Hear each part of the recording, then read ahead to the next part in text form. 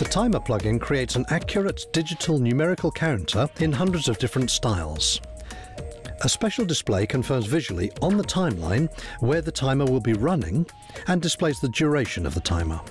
Just one click here enables a static hold at the start or the end of the timer. During these hold sections, the timer remains visible but stops incrementing. Additionally, the plugin features an easy-to-use fade mechanism, and the fade duration is shown by the green segment on the timeline. Similar to the counter plugin, this timer plugin also allows non-monotype fonts to be used without the irritating side-to-side jitter problems, and it features 10 customizable presets, which can load and save settings.